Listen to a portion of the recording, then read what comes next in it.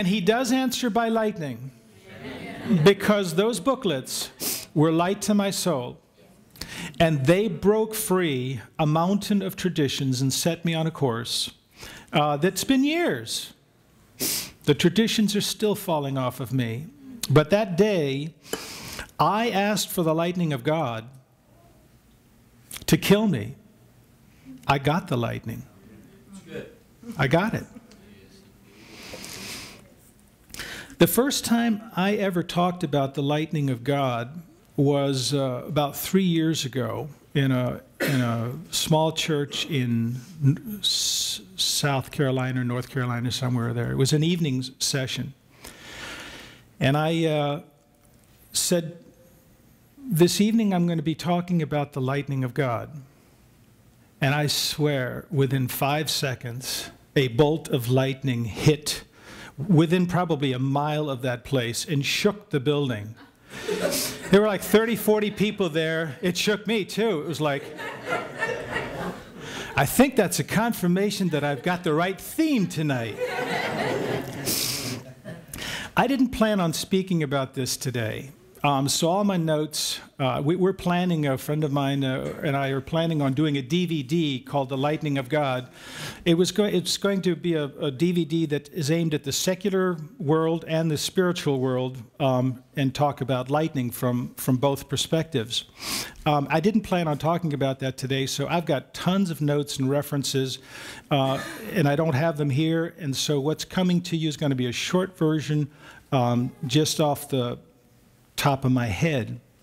But I think it's appropriate for this message for today, and I think there's enough in my head that I think it will encourage some of you to leave this conference and go back into your Bible and dig out the stuff yourself for the things that I would have shared, but I don't have the references here. But this is hopefully a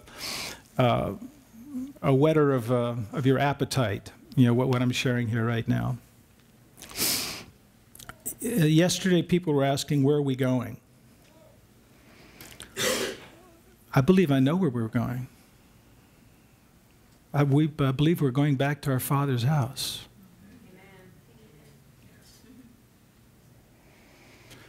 And our Father's house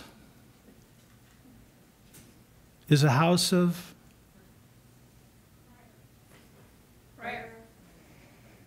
is a house of prayer. And I've been in this message of universal salvation for a long time. And I've studied it as well as any man here on earth, with the exception of maybe Steve Jones. He might have dug into those old history books more than I have. But I know this message, and I know the history of it, and I know the people that are in it today. And I believe if there's any place in this body of universal salvation, sonship, kingdom, sovereignty, whatever, that we need to rise up a level or 2 or 3 or 4 or 5, it's in that. The very thing that we're called to do is the very thing that we have the greatest distance to go in, I think. When I read of the revivals, the Pentecostal revivals and the Azusa Street and the Welsh revival and whatnot, and I read about the level of prayer that is in those, that preceded those moves of God, and I look at the meetings that we've had here in the UR circles and whatnot, they've got something on us.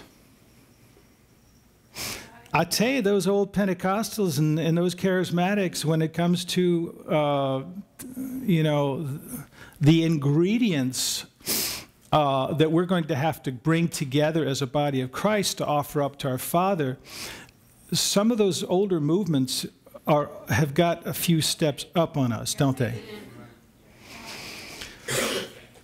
And so I want to kind of encourage us to look at some of those ingredients and to reflect on those things and to begin to incorporate them in our lives when we go back and when we come together.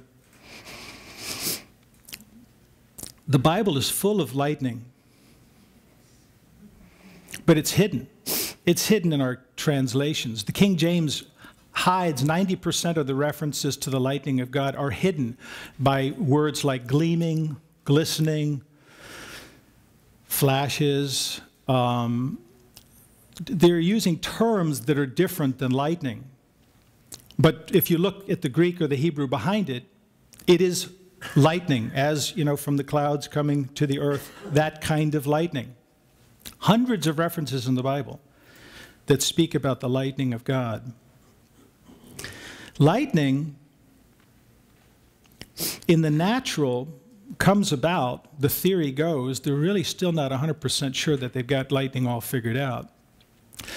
In a turbulence in the heavenlies, and these particles of ice bounce off each other, and some of them lose electrons, some of them gain electrons, and there's this turbulence in the heavens. If you can hear some of this stuff, it's everything that I'm saying about the natural natural things here, by the way, there's a spiritual counterpart. And some of you, fireworks should be going off in your minds as I talk about these natural things that occur in natural lightning, because we're going to be a lightning people. So in the natural, there's this turbulence in the heavens. The positive charged particles go to the upper atmosphere. The negative charged particles go to the lower atmosphere. And these negative charged particles don't like being separated like that, and they need a release. They want to go somewhere. They want to hook up. And so there's a discharge of electrons leaving that. Sometimes it's cloud to cloud,